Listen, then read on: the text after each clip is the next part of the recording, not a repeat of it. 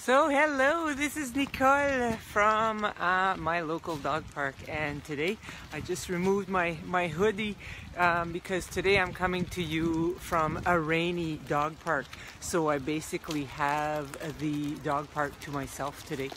My dog's having a grand old time running around and enjoying this. And if you look, I think this is pretty much the spot that I was in last week when I shared about my book and what's going on. But this week I wanted to take advantage of the I gotta watch where I'm stepping because there's a lot of mud and a lot of tree roots on the way, so I don't want to fall while I'm holding the camera. But this week I really wanted to share about, if you look at nature today, if you were here last week, this is a totally different feel to it. This is a different, it looks different. It's the same place, and that's the stream. I don't know if you can see it. Maybe not exactly the same spot. I'm trying to capture it for you.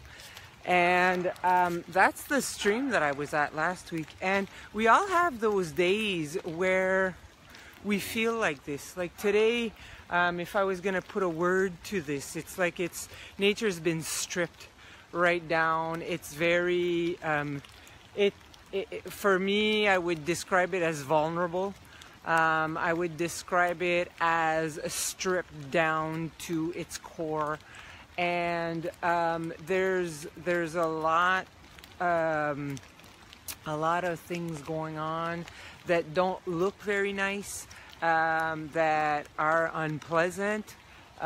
There's all this mud, brown, gray, wet, cold, all of that's going on as we're outside. But we all have those times in our own lives where we do feel vulnerable. We do feel stripped down to our core. We do feel that we are just like dark and gray, and things are not working out well, and there are episodes of life like that. But nature, when you think about it and when you look at it, if you compare last week's video to this week's video, and hopefully next week I'll be able to make a video from this same place as well, showing you how the moment that things are happening they're not embedded in who we are. They're just part of the process of journeying to become more. Because nature, this rain, this cold, this stripping down to its bare minimum is going to help it to be sustaining the life that's going to take place. It's preparing it for the winter months. There's all kinds of goodness that takes place because this is happening. And it's the same in our own process.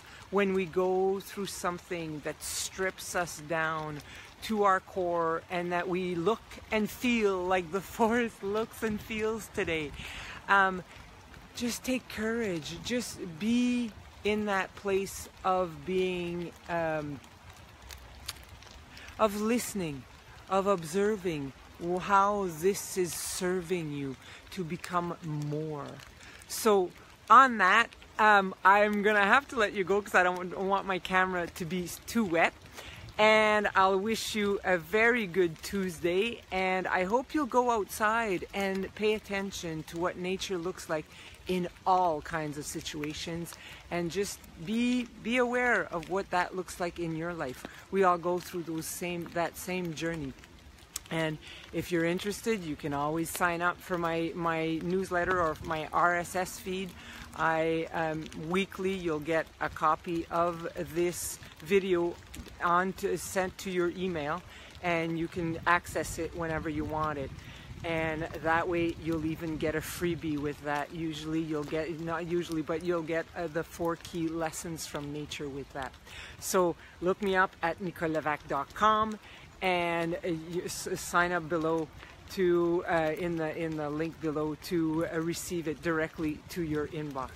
So Hope you're having a great day, nature-filled day, and that you find a bit of inspiration to get through your day and your life.